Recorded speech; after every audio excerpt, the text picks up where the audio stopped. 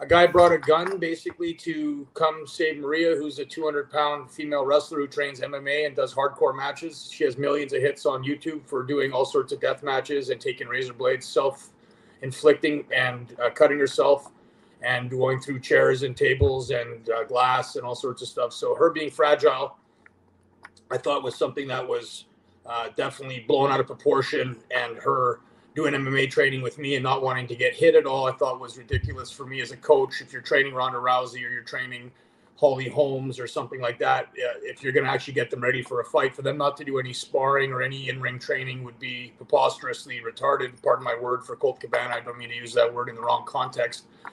But I think it would be very bad training as a trainer trying to get her ready for potentially an MMA fight or a boxing match, which was what happened. And then that whole thing got blown out of proportion. I got a charge supposedly for all this different stuff. What happened was the next day Maria went to court and she said that's not what happened. We were training, and the charge was immediately dropped.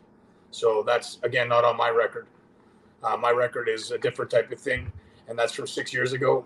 And 5.5 years later, almost 6 years later, I've done what I can do as a member of society that's made a mistake, is pay my dues, do my probation, pay my fees, go to my classes, show up on time, and pass my piss tests.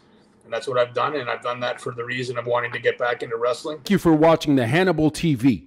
Please like this video if you enjoyed it, and click the subscribe button to not miss any of our latest shoot interviews, match videos, or news updates. Follow us on Twitter at the Hannibal TV for instant updates.